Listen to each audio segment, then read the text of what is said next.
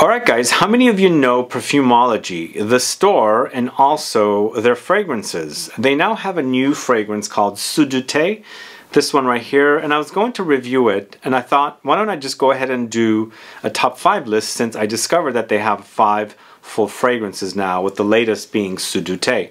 So today, in this video, you're going to see a ranked list of 5 Perfumology fragrances, including the latest Sudu Te. So if you want to find out about them, then please stay tuned.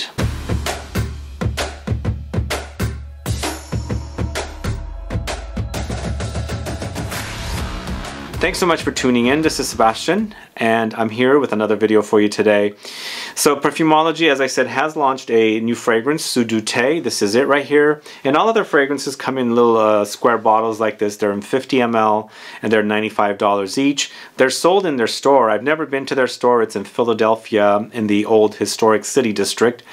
One day I will go, hopefully. But they now have 5 fragrances. This is their 5th. And I'm going to do a ranked list for you for this particular video. But before I get to the fragrances, if this is your first time tuning into the channel and you still haven't subscribed, please do click the subscribe button below and also click the bell so that you'll be notified for future videos and giveaways. So let me know if you're a fan of this house or know about them or never heard about them. As I said, they are a store in Philadelphia. It's a perfume shop that sells, you know, niche perfumery. I think they don't sell any designers. I think it's all mostly niche perfumery. But they have 5 of their own releases. All fragrances are created by Justin Frederico. They retail 50 ml for $95 like this. And I don't personally, well, I should say, I've never seen Justin Frederico as a perfumer before the fragrances from Perfumology, but you know, they have some really great releases, and 3, 2, and 1 are really great to me. Although I should just say they're all really great, but 2 and 1 are really awesome for me, with 1 being amazing. Like, I really love it.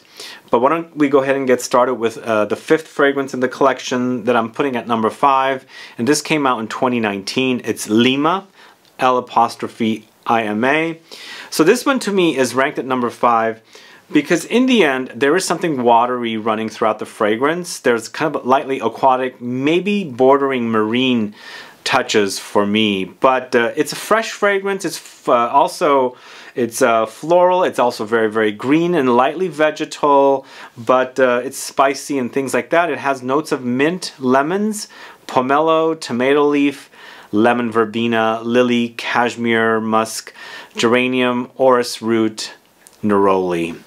So this is a lot of different notes going on in here, but you do experience the green aromatic touches from the mint along with the juicy lemons and pomelo note. Now it does say tomato leaves. Yes, you do experience that. So there's a little bit of a bitterness running throughout the fragrance. It's not overly bitter though, because I find tomato leaves to be bitter in fragrances, and I really do enjoy this note.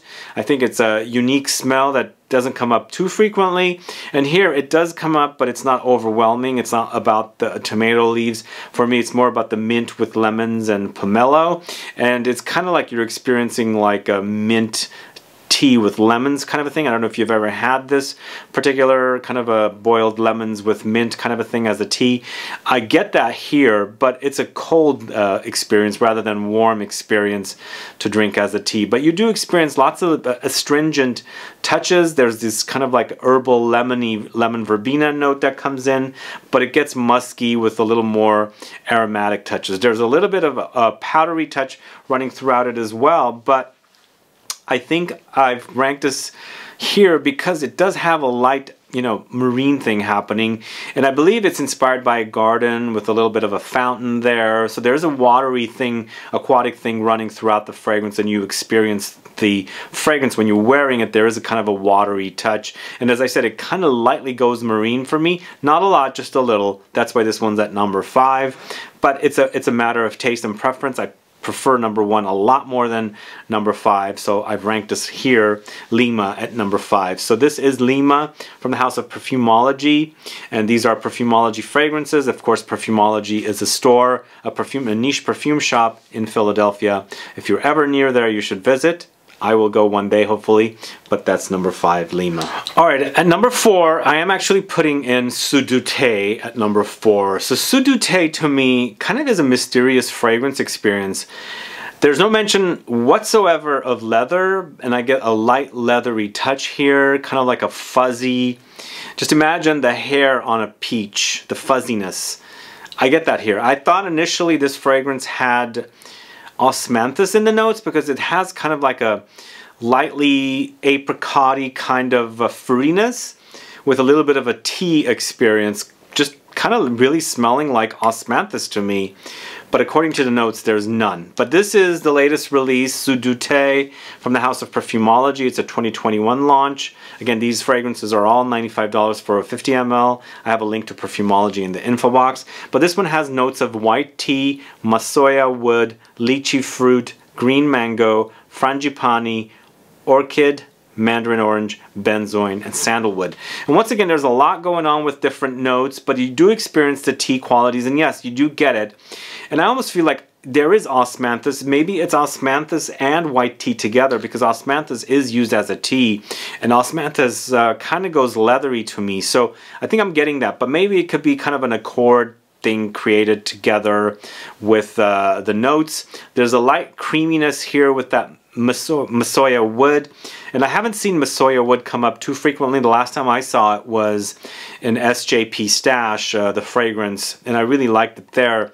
Here, it's not as creamy as it is, but there is definitely some creaminess there. But you know, you experience lots of fruits here. There's a sweet touch and also a very tropical experience with the frangipani and the orchid note thrown in. But in the end, you know, you've got some light resinous touches and a little powdery under there, and then also some woodiness. So in the end, I put this one here because I prefer the other 3 a little more. But again, once again, it's a matter of taste. You might like this more than the other. And again, I'm not sure where I'm getting the, you know, leathery touches.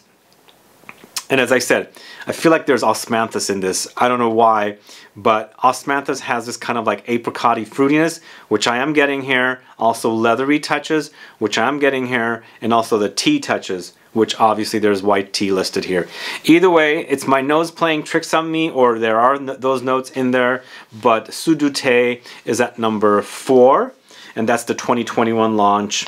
Next fragrance from Perfumology is Blyss, which was launched in 2017, and I put this one here because in the end, all the fragrances are really, really good. As I said, this is the first time I saw Justin Frederico as a perfumer. I never saw his name before, and I think he does some great work. I think 3, 2, 1 are really, really great, with 3 and 2 reminding me a little bit of one another, and then 1 being really, really awesome, a perfect fragrance, very fizzy, Coca-Cola-esque kind of you know, boozy touch kind of a fragrance. But Blyss is floral to me. There's floral and fruity touches, so I would call this a fruity floral fragrance. This came out in 2017. It has notes of green apple, ylang ylang, plums, Bulgarian rose, Italian orange, jasmine, amber, orris, patchouli. So it is a white floral experience, but lots of green apples. So there's a crunchiness here, juiciness, a very drippy, juicy green apple, where you can experience that crispness, the crunchiness from that fruit, the apple, green apple note, contrasted with ylang ylang. Now you do have, there is a little bit of a plummy touch here, a little like prune plums kind of an experience, with a little rosiness with this one as well. But it's lots of citruses and jasmine, and then of course in the base there's a little bit of amber and orris and patchouli, which kind of adds the kind of, you know, the light powdery touches with this one as well. It's a great wear, lightly feminine leaning, but I think the amber and patchouli kind of takes it into more of a unisex direction. But I think the fruitiness and the floral touches kind of could be, you know, experienced as being a little more feminine than normal. But I think it's a great, fresh, floral, fruity floral fragrance. Definitely deserves the number 3 spot. Blyss, from the house of Perfumology, which launched in 2017, is at number 3. All right, 2 and 1, to me, have a kind of a fizzy Coca-Cola-esque quality to them. But 2 kind of also reminds me of Blyss, which is Grange. Grange, Very good, very, very good. 2 and 1 are amazing, I think, actually, from this house. They smell really, really great. They're the kind of fragrances that are very, very unique, which I like. Not challenging, which I also like. And also really fragrances that you want to wear over and over again. Grange, launched in 2018.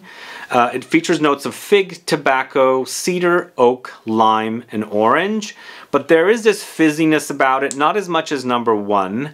I don't get the, you know, like overly Coca-Cola-esque kind of a vibe with this one as I do with number 1. But it is definitely very figgy.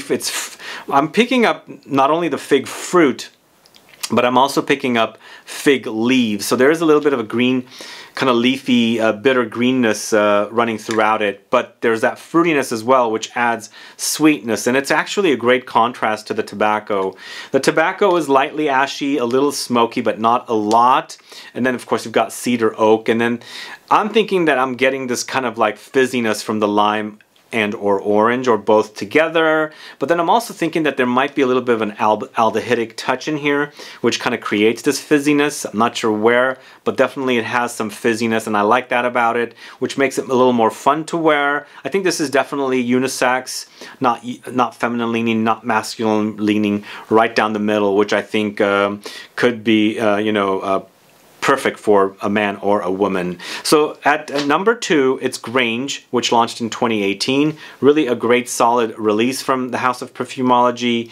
A very unique scent that I really, really like. So Grange at Grange at number 2. Okay, and lastly, at number 1, it is Clutch. Clutch is really, really, really great, guys.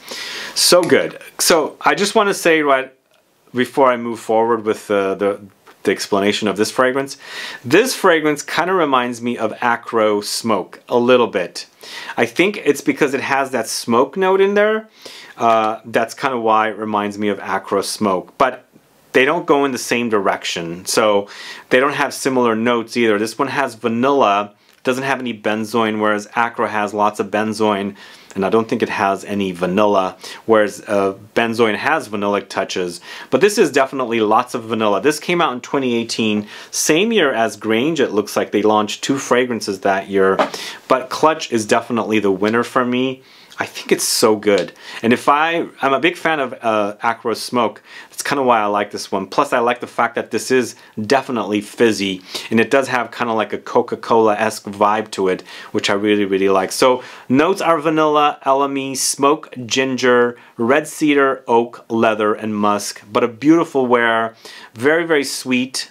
You know, just like imagine you open up a can of Coke and you left it there for an hour. And you know it's gotten flat, but still it has a kind of a light fizziness to it. That's kind of what I get with this one, but with lots of vanilla contrasted with that elemi resin and smoke. And then the ginger comes in, adds the zing to it. You know, it's zingy. It contrasts beautifully with the vanilla. And then of course lots of woods and leather and musk comes in. A really pleasant fragrance to wear. I think this is perfect. I think a lot of these fragrances are perfect for fall and winter, except for Lima being the most summer appropriate, I think. Also, Sudu Te is definitely something you can pull off in the summertime as well.